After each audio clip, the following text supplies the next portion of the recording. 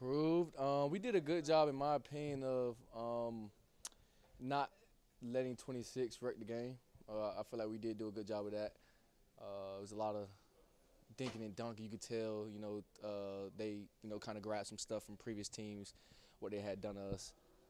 But, man, we improving. The only thing I would say, we got to just get the ball out of the air. I feel like that could be – and we did today. We actually did today. It was just those two penalties that negated that. But I feel like, we got to get that ball somehow into our offensive hands, and that will solve a lot of these problems. Is there anything to cure the thinking and dunking, like you said, that now like some teams are looking at what other teams did, and then they're applying it to their game plan?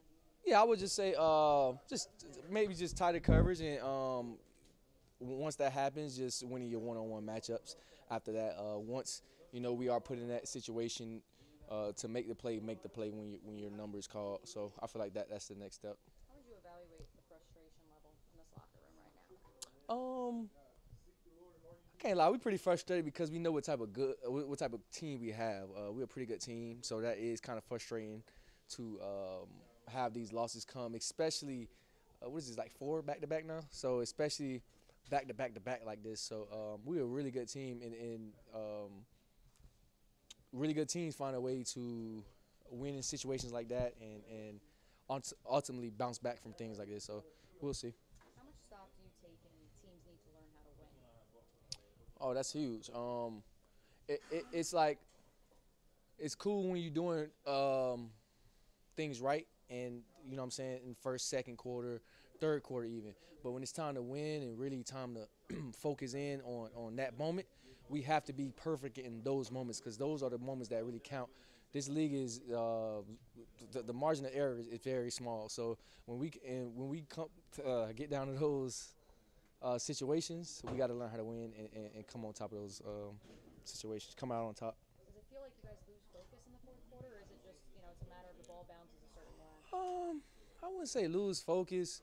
Man, today was crazy because I feel like a few of those calls shouldn't have been called. I'm gonna just keep it real, especially that pass interference on Tyson. That in my opinion, there's no other way you could have honestly played that. So I feel like that's a call that could have been brought back, but it is what it is. I don't ref. Yeah.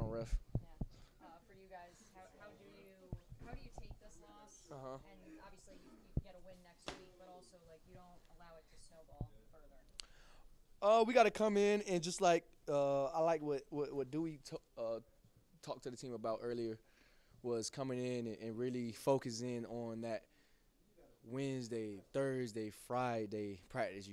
Saturday the game plan should be already put in. You should already be knowing what you're doing. Sunday, it's game day. You definitely shouldn't be trying to make any type of major adjustments or preparation.